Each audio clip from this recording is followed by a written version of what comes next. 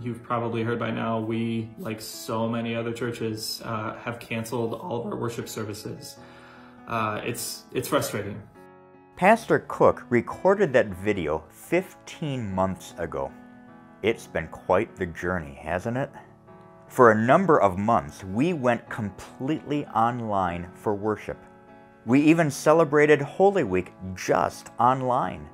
This, for me, is, as a pastor, the greatest day that there is. Like, this is the Super Bowl for pastors. This is the finals. This is what it's all about. This is the day that all week we are frantically and nervously working for, but then all of that goes away because this is the day where we get to stand up in front of so many people, and maybe because of the circumstances being what they are, maybe more people than we ever have before. We all learned something. You cannot keep the gospel down. Jesus will make a way for His word to be spread. A pandemic did not stop us from teaching children about Jesus, including children from across the United States.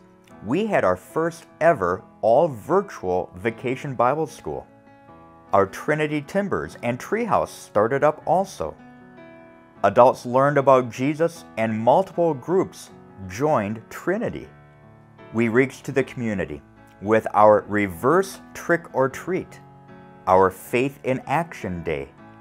We even had a virtual one-day Christmas in a box, and we ran a live nativity with Zion. And Illinois Lutheran Schools was in person the entire year. It's the opportunity to share Jesus every day with students.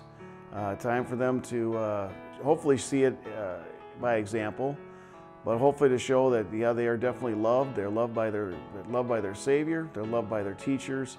God is in control. Our schedules get upset. Our school year gets upset. Our activities get upset. We can take solace in the fact that from Psalm 46, God tells us to be still and know that I am God, and that God is in control even when things seem chaotic in our world. God has worked through each of us.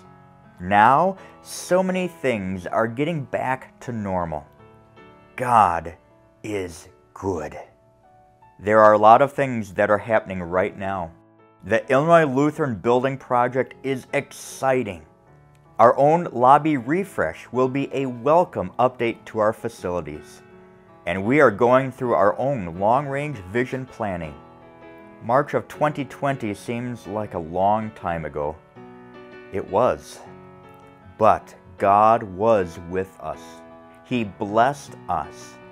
And He will continue to work through us and bless us.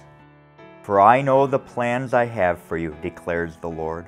Plans to prosper you and not to harm you. Plans to give you hope and a future.